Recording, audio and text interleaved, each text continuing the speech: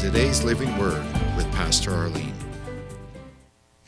Blessed, prosperous new year, the start of another year. It's going to be good. There's stuff all around us that we're looking at, and people want to make New Year's resolutions, and then they break them, and it just sort of goes on. But to start the year, let's look at Luke 1:38.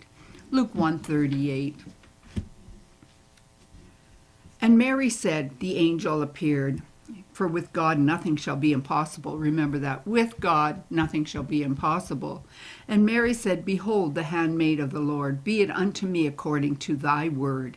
And the angel departed from her. Well, you don't need an angel to come and speak to you and tell you. Praise God, if you know Jesus, if you believe in your heart and confess with your mouth Jesus is Lord, Holy Spirit's inside of you. He's in your spirit, and he's there to lead, guide, and direct you. And he does it by the word of God.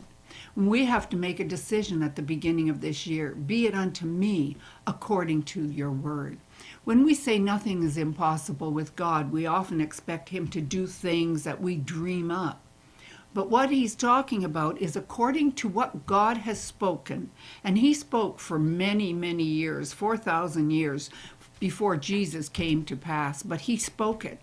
And that word of God was planted in Mary, and it became Jesus. When God speaks a word, nothing is impossible to God. His word always will come to pass. And Jesus is the word. So this year, find out what God has to say. Form your vision on his word and say, be it unto me according to your word. Thank you for joining us today.